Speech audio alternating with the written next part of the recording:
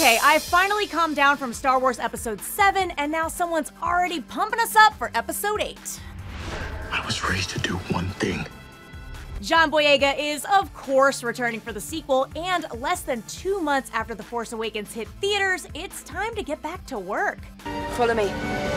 The actor posted this snap from the gym, and he is getting ripped. Now, we were expecting to see Episode 8 in May 2017. That would have been the 40th anniversary of the original Star Wars, which is cool, but it was announced last month that we won't find out what happens to Rey and Finn until December of 2017. So, looks like Star Wars is becoming kind of a holiday tradition. I don't hate it.